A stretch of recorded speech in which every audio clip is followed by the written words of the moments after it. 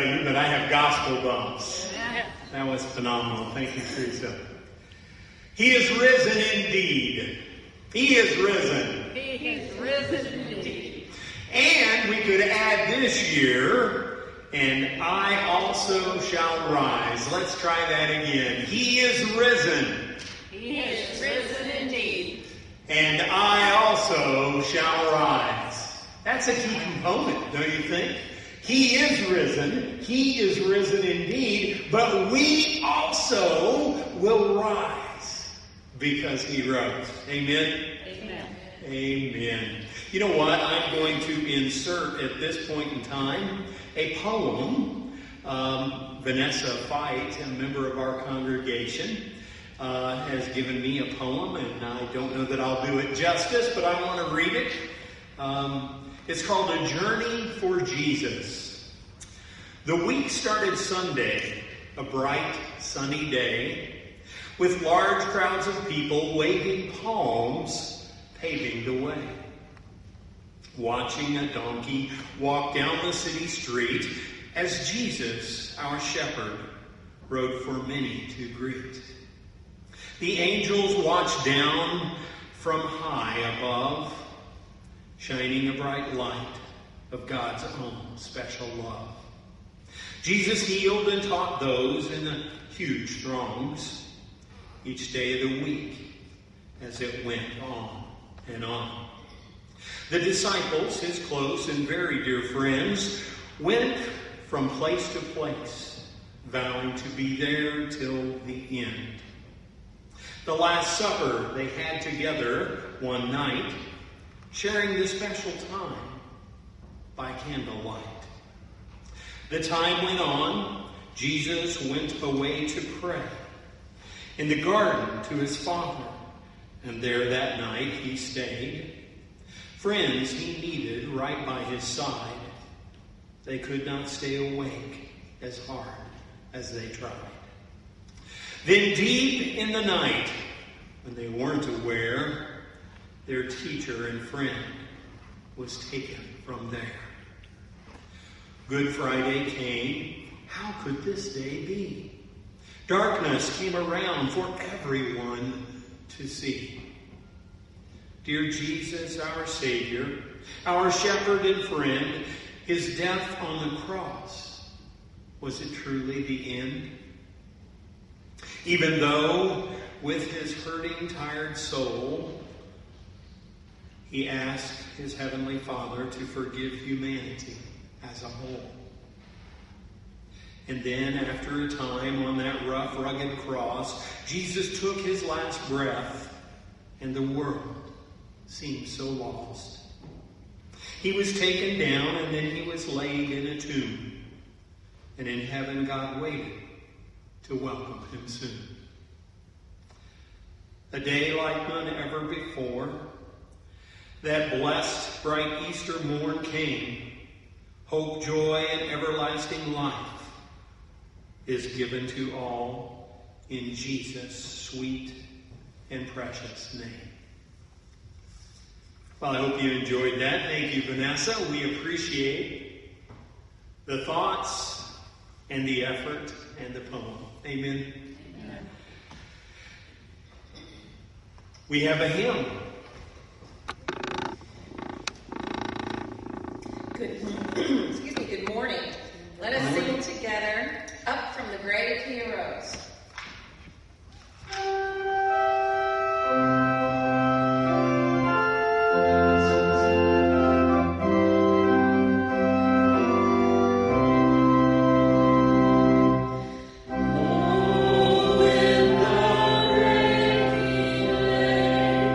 Jesus, my Savior.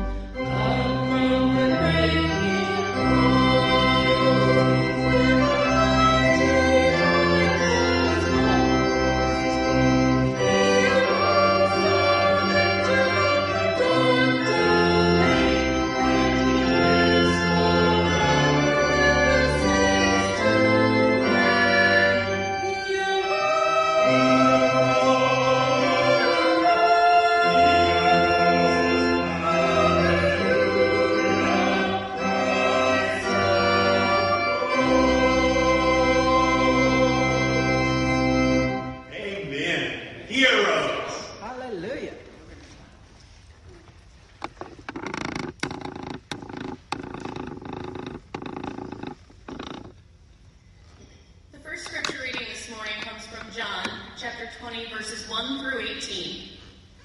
Early on the first day of the week, while it was still dark, Mary Magdalene went to the tomb and saw that the stone had been removed from the entrance. So she came running to Simon Peter and the other disciple, the one Jesus loved, and said, "They have taken the Lord out of the tomb, and we don't know where they have put him." So Peter and the other disciple started for the tomb. Both were running, but the other disciple outran Peter and reached the tomb first. He bent over and looked in at the strips of linen lying there, but did not go in. Then Simon Peter came along behind him and went straight into the tomb. He saw the strips of linen lying there, as well as the cloth that had been wrapped around Jesus' head. The cloth was still lying in its place, separate from the linen. Finally, the other disciple, who had reached the tomb first, also went inside. He saw and believed. They still did not understand from Scripture that Jesus had to rise from the dead. Then the disciples went back to where they were staying. Now Mary stood outside the tomb crying. As she wept, she bent over to look into the tomb and saw two angels in white seated where Jesus' body had been, one at the head and the other at the foot. They asked her, "Woman, why are you crying?" "They have taken my Lord away," she said, "and I don't know where they have put him." At this, she turned around and saw Jesus standing there, but she did not realize that it was Jesus. He asked her, "Woman, why are you crying? Who is it you are looking for?" Thinking he was the gardener, she said, "Sir, if you have carried him away, tell me where you have put him, and I will get him." Jesus said to her, "Mary." She turned toward him and cried out in Aramaic, "Rabboni," which means teacher. Jesus said, "Do not hold on to me, for I have not yet ascended to the Father. Go instead to my brothers and tell them, I am ascending to my Father and your Father, to my God and your God." Mary Magdalene went to the disciples with the news, "I have seen the Lord," and she told them that he had said these things to her.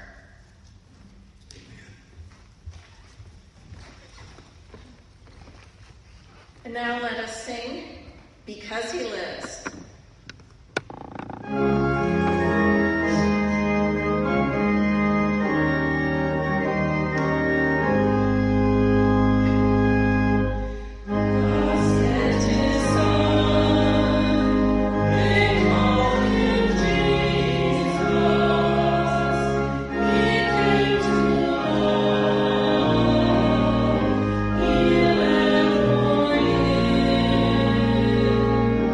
He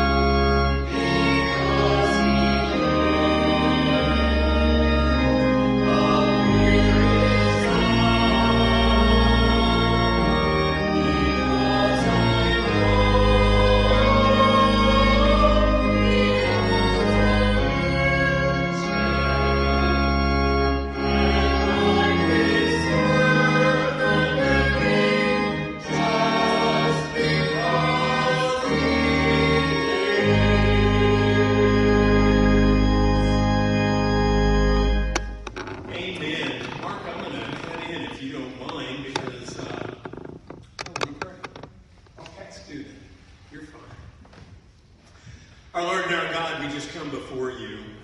What an awesome day this is. Easter morning. An empty tomb, a risen Savior, eternal life. Oh, how we are blessed, Lord. Thank you for the love, the grace, and the mercy that you pour out. Thank you that you are such an awesome God. Thank you, God, for having a plan for all of us, for this world, for your creation, so that we might know eternal life with you. That death would no longer have its sting. That Christ, through an empty tomb, has given us the victory over death. Oh, how we love you, Lord. Thank you for the way you love us, the way you pour out your grace, your love, and your mercy. Oh, we need your grace, love, and mercy, God. Thank you. We praise your holy, holy name on this Easter morning. Thank you, God.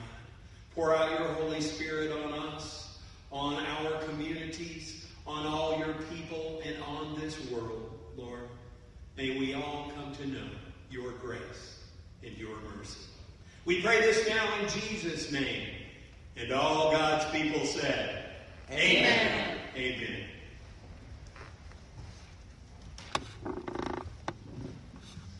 I'm reading from 1 Corinthians 15, 1 through 11. Now, brothers and sisters, I want to remind you of the gospel I preached to you, which you received, and on which you have taken your stand. By this gospel you are saved, if you hold firmly to the word I preached to you. Otherwise, you have believed in vain. For what I received, I passed on to you as of first importance, that Christ died for our sins according to the Scriptures, and that he was buried, that he was raised from the third day according to the Scriptures, and that he appeared to Cephas, and then to the 12. After that, he appeared to more than 500 of the brothers and sisters at the same time, most of whom are still living, though some have fallen asleep. Then he appeared to James, and then to all the apostles. And last of all, he appeared to me also, as to one abnormally born. For I am the least of the apostles, and do not even deserve to be called an apostle, because I persecuted the church of God. But by the grace of God, I am what I am, and his grace to me was not without effect. Harder than all of them, the grace of God that was with me. Whether then it is I or they, this is what we preach, and this is what you believed. It's the word of God for the people of God. Thanks be to God. Thank you, Mark. Appreciate the reading. You know, I have to confess, I need to be honest here. I have always, even as a child, enjoyed hearing sermons at church. Now, my friends would say, what? But I was just drawn into the stories that most pastors would so often share. Did I use a bad 5-letter word there? S-T-O-R-Y? Story? Well, first let me define that word story. Story is A, an account of an incident or event. B, a statement regarding the facts pertinent to a situation. I do know that some of you don't like to hear that word story come out of a pastor's mouth. But today I've defined the word, an account of an incident or event, or a statement regarding the facts around the situation. The problem is that I think most people hear that word story, and what they think of is a fable. Totally different thing. In fact, a fable is a literary genre consisting of a succinct or a small fictional story. I'm not talking about a fable. I'm not talking today about fiction. I am talking about a story.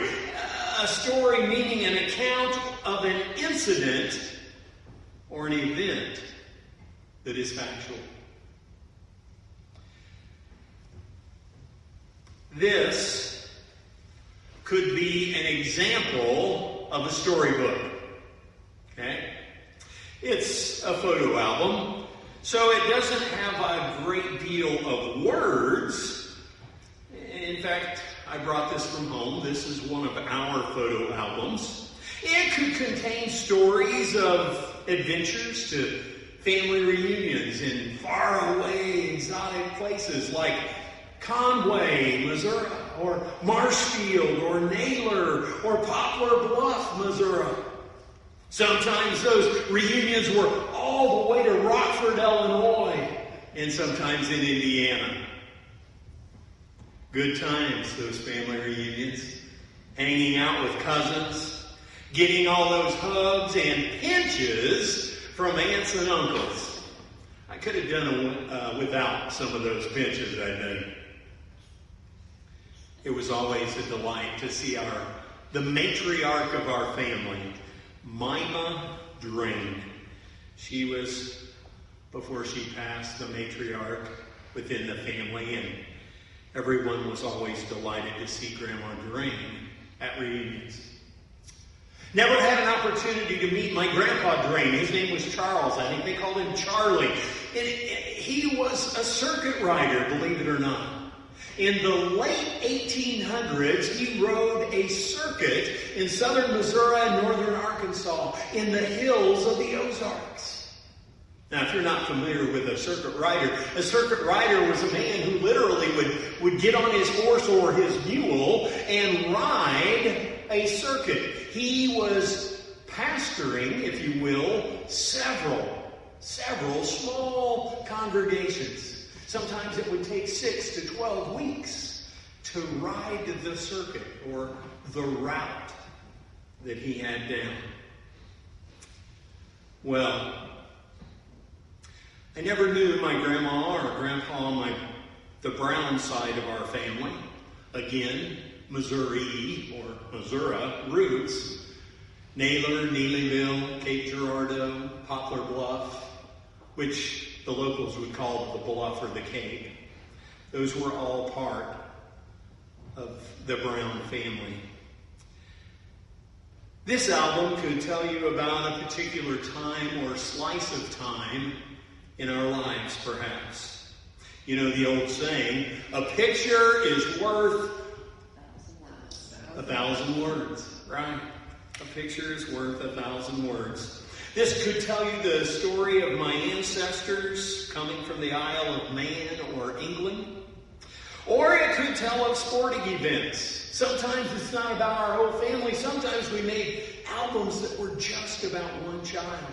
Maybe they're sporting events. You know, I've noticed that as we get older that some of the descriptions of their accomplishments in those sports get bigger and bigger and bigger. Right, Brooke? Well, this one actually just deals with a period of time when I was traveling with the FFA. Storybooks. Most of us are familiar with this storybook as well, aren't we? This book doesn't have any photos in it. Cameras weren't around when we were transcribing the Bible, recording the stories from an oral tradition to a written tradition. This story is from a God revealing himself to creation. Many would say that this story is a love story. A love story from a God because it consistently shares God's love for this world and for the people within it. It's an amazing love story. It tells us about God's desires for his people and how God blesses through his limitless love. Did you hear that? God has limitless, unlimited love for you. Today, the Apostle Paul in 1 Corinthians is sharing a bit of this story. He gives hints to the church in Corinth that reveal this story. Today's story as simply the most recent and yet perhaps the most decisive moment in a much larger story. To know the larger story, you need to know this story. You need to be familiar with what is in this Bible, this Word of God.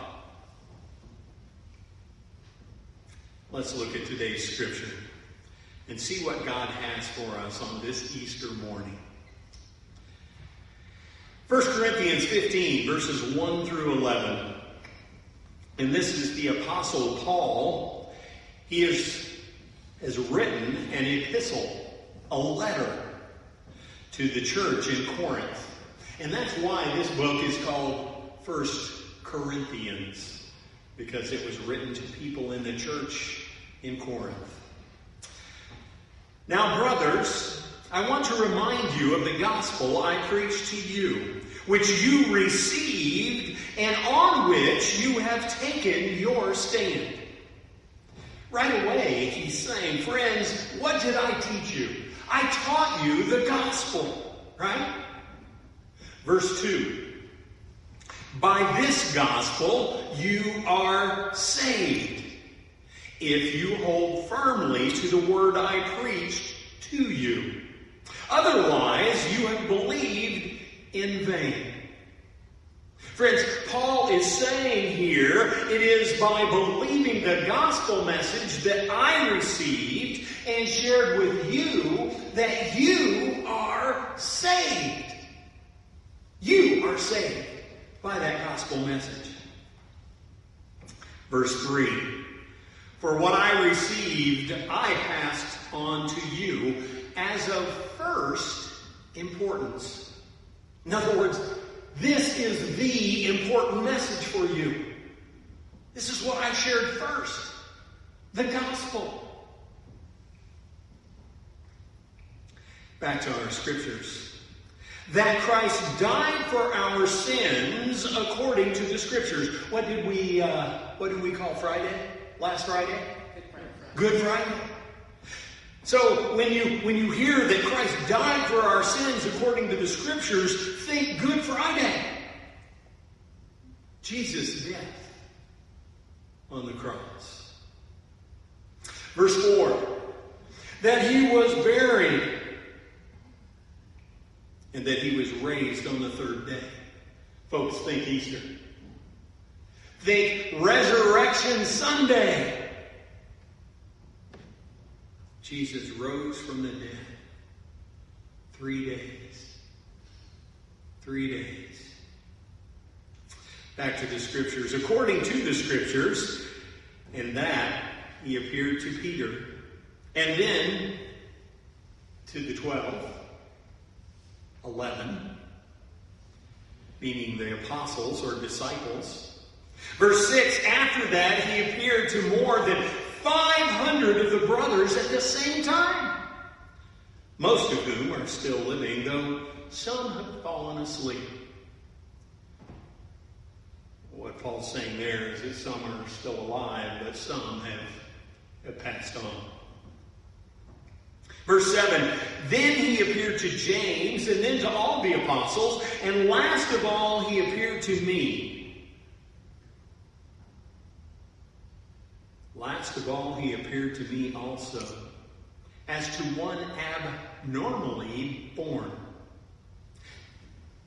What's that all about? Let me tell you, it's funny you should ask. So, Paul here is being humble. And he wasn't feeling deserving of this calling from God. God who called him, Christ who called him to be a disciple, a follower.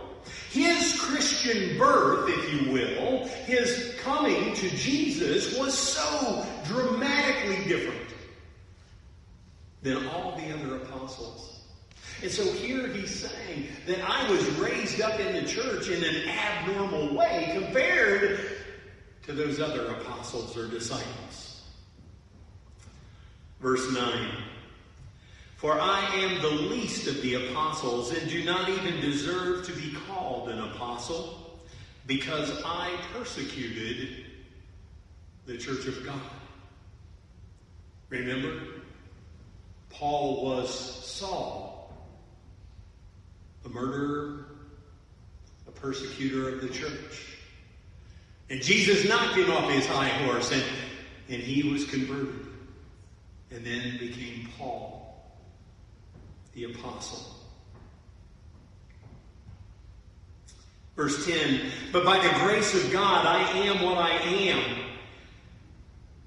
And his grace to me was not without effect. No, I worked harder than all of them, yet not I, but the grace of God that was in me. Verse 11, then, whether then it was I or they, this is what we preach, and this is what you believe. Now, I want to continue reading. Mark stopped at 11, but I want to go on. Verse 12, but if it is preached that Christ has been raised from the dead, how can some of you say there is no resurrection of the dead? You see, back in these days, we always heard about the Pharisees and the Sadducees. The Sadducees did not believe in the resurrection. Maybe that's why they were so sad. I don't know. It would make me sad, you see. Sorry, preacher humor. The Sadducees didn't believe, and neither did any of the pagan religions that surrounded Israel or God's people. They did not believe in a physical resurrection. And obviously some of the Corinthians were struggling with it as well, because Paul addressed it in this letter to the church. Verse 13, there is no if there is no resurrection of the dead, then not even Christ has been raised. And if Christ has not been raised, our preaching is useless, and so is your faith. Paul is just laying it on the line. Christianity and our belief in Christ is based heavily, almost entirely, on the fact that there was an empty tomb. That Jesus was raised from the dead. Amen? It's a primary or a foundational belief if you call yourself a Christian. So the question that you need to ask yourself, do I believe?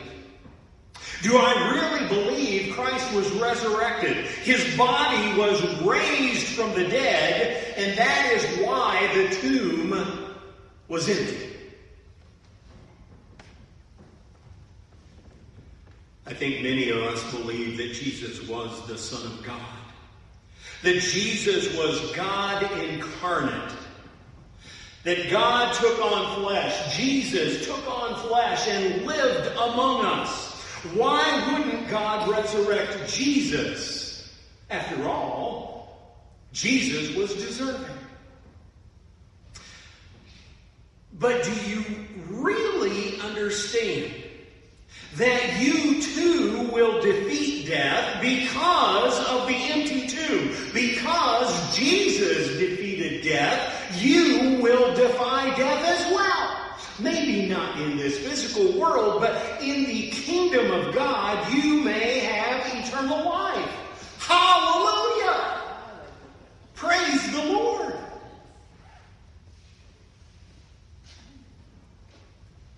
What's that you're thinking? But I don't deserve it? You know what? You're right. You don't deserve it. I don't deserve it. No one deserves it except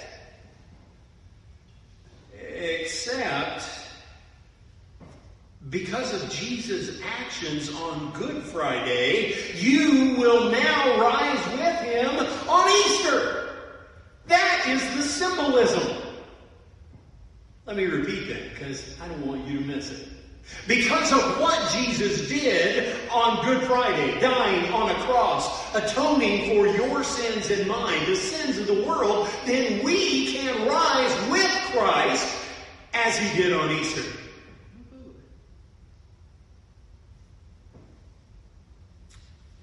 According to N.T. Wright's commentary, Paul for Everybody, the Easter theme is resurrection. The resurrection of Jesus Christ and the future resurrection of those who believe in Jesus. Resurrection is about Christ being resurrected and a future resurrection for all those who believe the gospel. Paul here in his letter is trying to get the Corinthians to understand who they are, where they are within the story. That'd be a good thing to know, wouldn't it? Where am I in that story? Well, Paul's answered it. If you are a believer, you are a recipient. If you're a believer, you are a receiver. Amen? How awesome is that? Paul's trying to let the Corinthians know, the church of Corinth, that they belong to the Messiah who has brought Israel's long story to a climax of an empty tomb, a climax of death having no sting. Victory in Jesus. Gosh, someone should write a hymn, shouldn't they?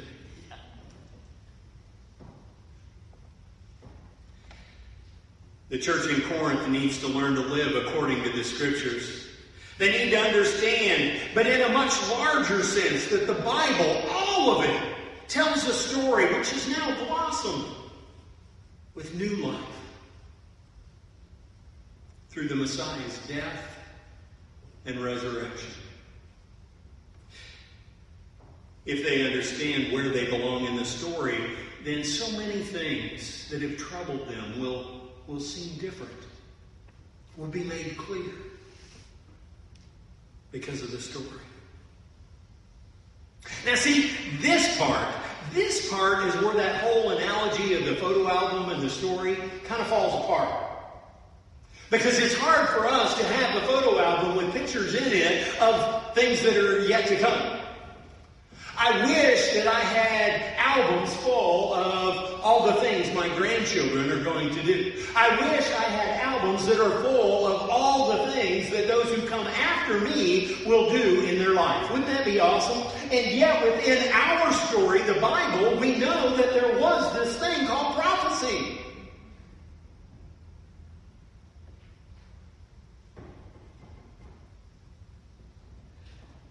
The gospel message is like a photo album, though.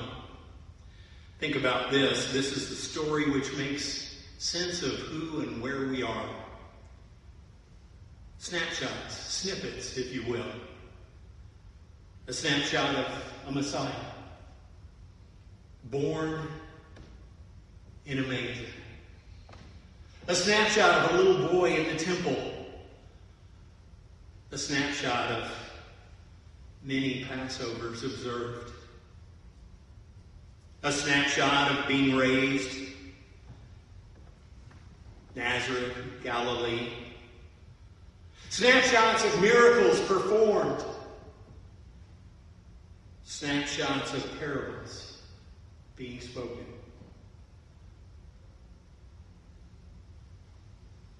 A snapshot of praying in the garden. A snapshot of a trial, a mockery of a trial. A snapshot of a man on a cross. God on a cross. A snapshot of a man being placed in a tomb. And then, hallelujah, a snapshot of an empty tomb. And then snapshots of Jesus and Peter, and Jesus and the other disciples, of Jesus in a crowd of 500, of Jesus alive. See, that's the story. That's the gospel message that we're all a part of. And that's what we celebrate on this day we call Easter, Resurrection Sunday. We have the ability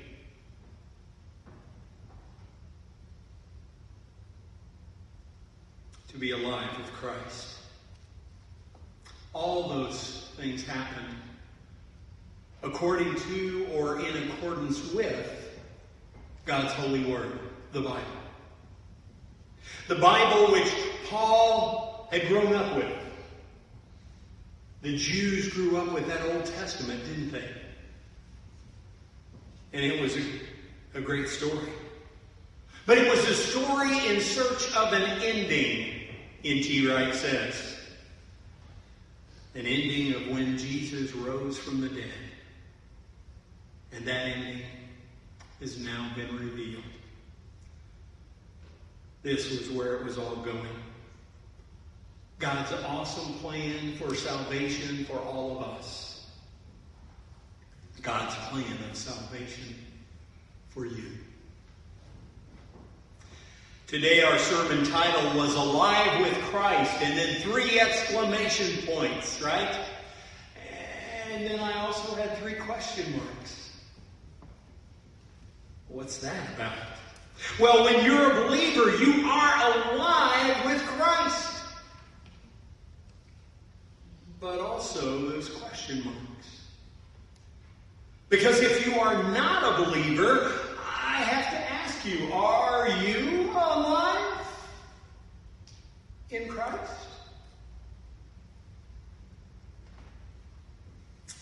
The empty tomb on Easter morning is your opportunity to believe and live with Christ in the kingdom forever. You need to believe and receive. Did you catch that? You need to believe and receive. Receive eternal life. Amen. Amen. Amen. We have a video to share again today. I hope you'll enjoy it and be blessed as we were.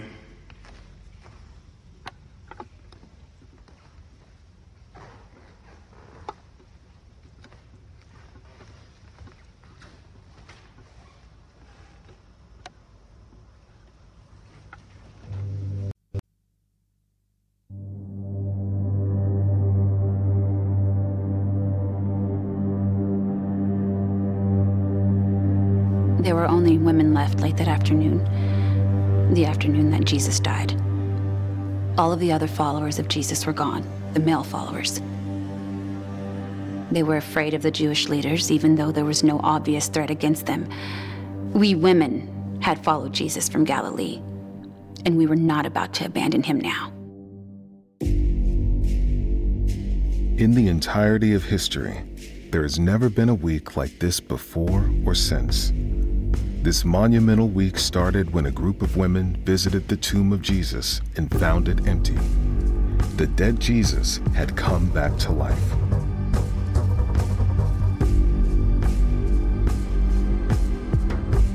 There were several women there, including Jesus' mother and me, Mary Magdalene. I had followed Jesus faithfully since he had cast 7 spirits out of me. We were exhausted, both mentally and physically. We only had a few hours sleep the previous night because the men woke us up after Jesus had been taken by the Jewish leaders. We stayed outside while Jesus was tried before the high priest, before the Sanhedrin, and before Pilate and Herod. We tried to quiet the crowd stirred up by the Jewish leaders, but our pleas had no effect. We were a devoted group, but a group of women. We watched the bloody Jesus carry his cross a short way before Simon of Cyrene had to help him. We followed as close as possible while the soldiers led him to Golgotha, laid him on the cross, and beat the nails into his hand and feet. Shuddering and all clustered together when the cross dropped into the hole in the ground. We listened to the two thieves on the other crosses berate Jesus, though one later changed his ways. Earlier, Mary, the mother of Jesus, got a new son when Jesus entrusted her to John. He had come by, briefly. We heard Jesus say a few things through his clenched teeth and heaving lungs. Saw him get speared by the soldier. We watched his dead body get carried off by Joseph of Arimathea and Nicodemus. We followed them to the tomb, saw them place the body in the tomb, and waited until the stone was levered into place. It was over. We should have gone back into town to get ready to celebrate Passover. We women, we had to prepare, but Jewish rituals were abhorrent to us at this moment. Together, we sat in the darkness across from the tomb and prayed. Unlike the disciples, the men, we were able to stay awake and pray. Allow me to let you in on a little secret. During that whole ordeal, none of us, including Jesus' mother, wailed or cried as Jewish women typically did at the death of a loved one. We had full confidence that Jesus would make things right, as he had always done. We didn't know how or when, but we knew he would. That's why we stayed, while the men abandoned Jesus. They did not yet have full faith in Jesus. We had no other options. The next day, Saturday, we rested and tried to celebrate the Passover as best we could.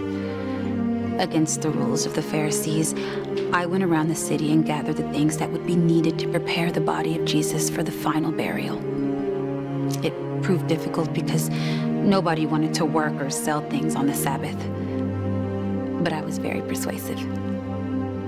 I knew that Joseph of Arimathea and Nicodemus had done their best, but neither of them had ever prepared a body for burial. That type of work was typically reserved for women. I heard that soldiers had arrived to further secure the tomb. The Jewish leaders were worried that the disciples would steal the body and claim Jesus was resurrected. So they convinced Pilate to make sure that didn't happen. He instructed them to take a guard, seal the tomb, and post soldiers to make sure nothing happened. Before dawn on Sunday, we gathered our things and headed to the tomb. We left quietly so as not to wake the others. I didn't have a clue what I was going to do when I got there. How could I roll back the stone? But the Holy Spirit urged me to go anyway. We arrived just as light was breaking, and I was sure nothing worse could happen than what had already happened. That's when the violent earthquake hit. Mary and I went to our knees. We saw a streak of light. It was a blinding light, and an angel. An angel appeared before the tomb. It was giant and wore clothes as white as snow. And with a flick of its finger, the stone in front of the tomb was rolled back. The guards at the tomb fainted, and they were petrified with fear. It was like they were dead. The angel said to us, "Do not be afraid." We knew then that this was a true angel, because that's what they often say when meeting humans. He is not here. He is risen, as he said. Come and see the place where the Lord lay. We stumbled into the tomb and saw the grave clothes laying there. But no body. The tomb had no body in it. The angel continued, "Go quickly and tell his disciples that he has risen from the dead and is going to Galilee. There you will see him. If you ever talk to an angel, you will obey him immediately, just as we did. Stepping over the soldiers, we rushed to tell the disciples. The angel entrusted women to take the news of Jesus' resurrection. Can you believe it? The soldiers had recovered sufficiently, and while we went to the disciples, they went to the Jewish officials. The Jewish leaders bribed the soldiers to tell everyone that the disciples had stolen the body of Jesus. Nobody needed an eyewitness like me to tell them the untruth in that statement. The soldiers would have been executed if such a thing had happened, and everyone knew it. Their very lives were a testimony to the resurrection of Jesus. We got to the disciples, and they could not believe our news. Peter ran to the tomb to find out, but he was outrun by the younger John. John arrived, peeked in the cave, and saw the grave clothes laying in a heap as if a body just dematerialized through them. Peter came panting up and rushed by John into the tomb. He not only saw the grave clothes laying on the ground, but he saw the headpiece folded up. That is when he believed. No soldier would have taken the time to fold it. Peter and John returned to the disciples and gave them the incredible news. The body of Jesus was gone. What happened to me? I went back to the tomb to pray. As I stood outside praying and crying, I bent over to look in the tomb and saw two angels seated where Jesus' body had been. They asked why I was crying. I was incredulous at their question. They have taken my Lord away, and I don't know where they put him. There was a noise, and I turned, and it was the gardener. I asked him where he had put the body, if indeed he had moved it. Then one word changed everything. One word announced a change in the entire course of history. That one word was my name. Mary. It was Jesus. I rushed to hold him. I never wanted for him to leave me again. He told me not to hold on, but to go tell the others, which I did. Jesus had indeed risen. Jesus was alive. I went back to tell all the others, including the women, but honestly, I did not really expect any of them to believe me. But not long after that, Jesus appeared to Peter, and then to the rest of the apostles. He eventually appeared to over 500 believers. And like the teacher he always was, Jesus opened their eyes to the meaning of the scripture they had read their entire lives. He proved to them that he was the Messiah. Based on what you know about me, you can probably guess what I did next. I went back to Galilee with the rest of the disciples and got to spend the next several weeks around them and the Lord Jesus. Maybe you're wondering about something. The same thing I used to wonder about. Why did Jesus pick me, a woman formerly possessed with 7 demons, to be the first person to know about his resurrection? Why me? Consider this instead. Why has he chosen you to know about him? Why do you get to have a Bible and hear the gospel story? Why do you get to see him through the lives of his followers? Why do you get to know the same thing I know? He is alive. Jesus is alive.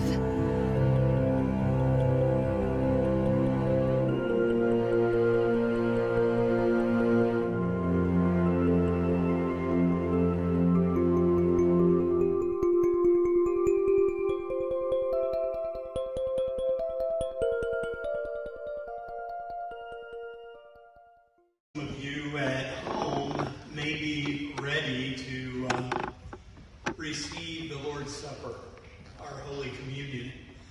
If you have some bread, pieces of bread or a cracker, some grape juice or juice, get ready. I will take us through some liturgy, and you will have the opportunity to partake of the Lord's Supper on this beautiful Easter morning. Pray with me. Heavenly Father, I come before you now, praying over these elements of bread and juice. And not only these elements of bread and juice, but also all those elements of bread and juice that might be in homes where folks are participating in your Holy Supper. Lord, we just pray that even as we speak, your Holy Spirit is filling the bread, the crackers, the juice. Fill them. Fill these elements with more and more and more of your Holy Spirit. Fill them so full with your Holy Spirit that as we partake with these communion elements, that we too will be full of your Holy Spirit. So full, in fact, that as we interact with the world around us, that they too will receive your Holy Spirit. That's our prayer, Lord. We pray it now in Jesus' holy and righteous name. And all God's people said, Amen. Amen. That night in the upper room, Jesus, along with his disciples and friends, he took bread and he gave thanks to you, Father, Abba, God. He turned to those in the upper room who were participating in that Passover meal, and he said, This is my body, which is given for you. Each time you eat this bread, do it in remembrance of me. And a little later, during that same Seder meal, tradition tells us it was during the cup of redemption within that Seder meal, that Jesus, again, he lifted the cup and he gave thanks to you, God. And he turned to those in the room and he said, This is the blood of a new covenant, poured out for you and for many for the forgiveness of sin. And again, each time you eat of the bread or drink of the cup, do it in remembrance of me. And so it is. That is part of the story, isn't it? And on a day like today, we find ourselves as part of the story as we have the opportunity to participate with the bread, the body, the juice, the blood. The body and blood of a risen Savior. So for those of you who are participating in communion at home, I would say this as you receive the bread or your cracker: the body of Christ given for you.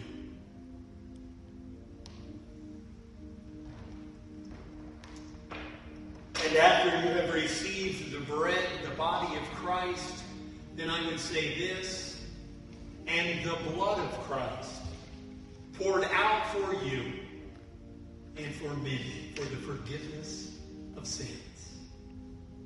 The blood of Christ. And all God's people said, Amen. Amen. Amen.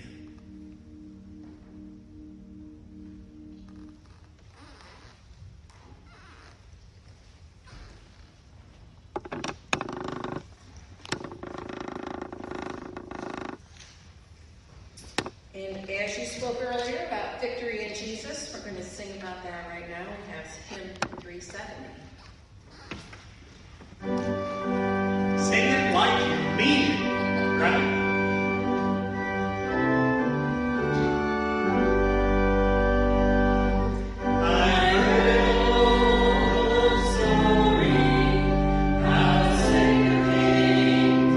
Glory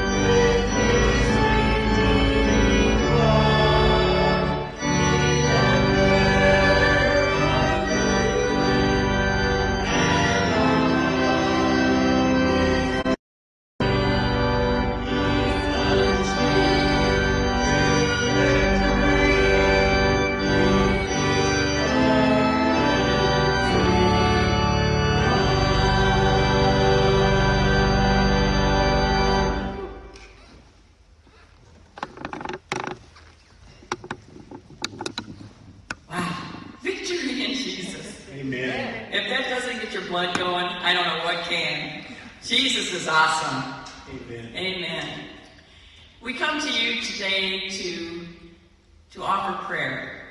We come to be in prayer with our Lord. So let us go to prayer. The Christian life is best served in prayer and service. Let us pray. Dear Lord, you are amazing. You have given us our sweet Jesus, who has died on the cross for us. He suffered and went through so much pain for us. But the beautiful thing is that he came out on the other side, and he now lives with you in heaven in your glory. Lord, we come to you today, praise you and worship you, of course, for you are an awesome God. But we have been asked by many to lift up prayers to you as well. And we know that you hear all of our prayers. And so I would just like to go through those for you, please. A daughter, Carrie, Nikki, Harley, friends, Steve, Nancy, Kathy, a grandson, Drew, and others who are all battling cancer. Frank and Kevin, recovering from strokes. Carol, Becky, Gary, Paul, Dorothy, who have been struggling with health problems. Andrea and Jason in their upcoming move. Heather for peace in her job. The many, many, many displaced workers who are struggling to live just to pay their bills and put food on their tables. All here and across the globe that need your strength, your healing, your love, your peace in their lives, now more than ever. Physically, emotionally, financially, mentally, and spiritually, Lord. Lord, in your mercy, hear our prayers. But Lord, your word says that weeping may endure for a night, but joy comes in the morning. And we know that living joy, for that joy is Jesus. He is the light and the hope of the world. And you sent him to be here and save us. You loved this world so much that you gave your one and only Son, that he might be called, that we might be called your children too. So Lord, help us to live in the gladness and the grace of this Easter Sunday every day. Let us have hearts of thankfulness for your sacrifice. Let us have eyes that look upon your grace and rejoice in our salvation. Help us to walk in that mighty grace and tell your good news to the world, Lord. And all for your glory do we pray. Friends, are you alive in Christ? Think about that. Have a happy Holy Easter, for the tomb is empty, and he has risen. He has risen indeed. Amen. He has risen indeed, and we shall rise with him. Amen? Amen. Amen. You know what? If you enjoyed our internet worship today, or perhaps the viewing on cable channel 13, I hope that you were blessed. I hope that we brought God our praise, all the glory, and all the honor. That he has found our worship pleasing. If you are so inclined and would like to donate, I would direct you to our website, KewaneeUMC.com, for an opportunity to give electronically. Or you could go old school and actually write a check and mail it to us here in Kewanee, Illinois. Well, with that, I want to leave you with one thought, one snapshot to go in that photo album. All of us have the ability to close our eyes from time to time. And what if when we close our eyes and we just see that darkness, that it becomes our reminder of an empty tomb that he lives. Go in peace, go in love. Amen and amen.